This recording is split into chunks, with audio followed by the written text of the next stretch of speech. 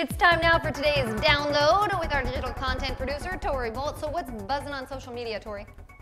Well, some big names in country music are hitting the stage at Carolina Country Fest this weekend. President Obama makes his first appearance on Fallon. And who's the target of this year's Comedy Central roast? It's all trending this morning. Let's check in with today's download. Carolina Country Music Fest officially kicks off today. There was a special preview last night with a performance by Gary Allan. Some other big names to look out for include Tim McGraw, Florida Georgia Line, and tonight's headliner Keith Urban.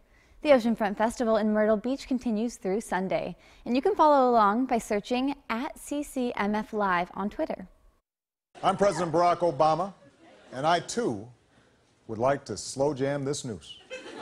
Hit me 8 times!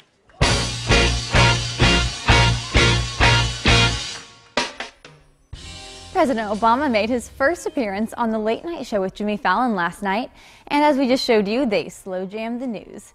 During the interview, the president said he's worried about the Republican Party and that he thinks Bernie Sanders has made Hillary Clinton a better candidate. Thousands of people took to Twitter, with most sharing how much they loved it. And actor Rob Lowe has been chosen as the target for this year's Comedy Central roast. It will be taped in Los Angeles later this year. The network's president says, quote, "Rob Lowe is handsome, talented, successful, and handsome. He needs to be roasted." Last night, Lowe tweeted at Comedy Central saying, "I thought I was agreeing to be toasted. #spellcheck, #Lowe roast." And that's today's download. You can join the conversation by liking us on Facebook at facebook.com/WCBD News 2 and follow us on Twitter. Just search @WCBD. Coming up on